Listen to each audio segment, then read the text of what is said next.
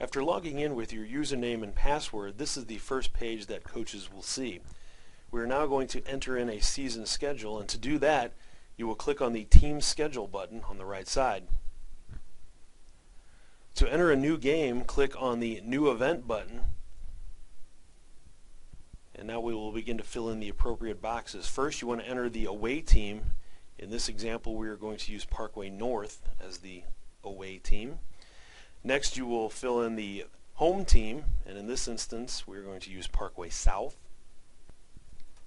Now, if the game is at Parkway South, you do not need to fill in the site, but if the game is at a neutral site, you will need to fill this information in. So in this instance, we're going to say the game is at the Edward Jones Dome.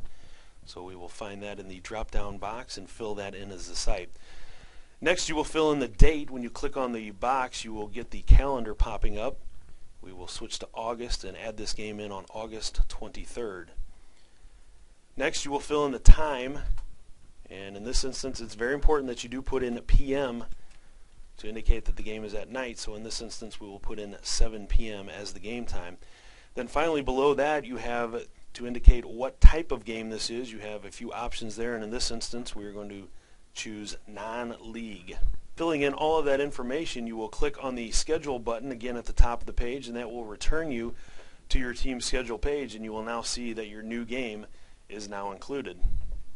Now, to change info for an existing game, you will need to click on the edit button beside that particular game. So in this instance, we will change information on the Parkway North Oakville game.